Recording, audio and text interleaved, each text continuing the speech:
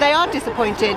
They continue to feel devalued. So, you know, we have to continue. This is their message. We have to keep it going.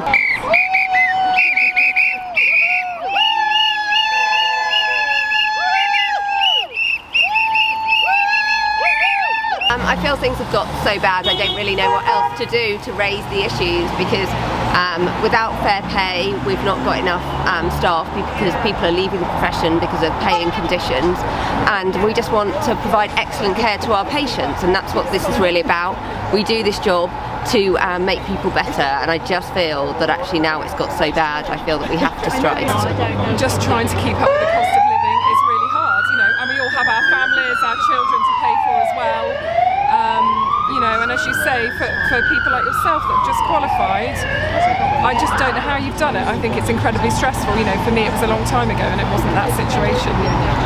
Lots of people tried to be flexible, work in other clinical areas that were outside their comfort zone, actually, you know, felt that they were also putting themselves at risk by going to work to potentially take infections home to their families. And we did that because we want to look after people. And I feel now that the government have just turned around and turned their backs on their health service, and it doesn't make you feel very valued. When Brexit talks were happening, there was going to be 350 million on the side of that bus for the NHS, and we didn't see a dot of it.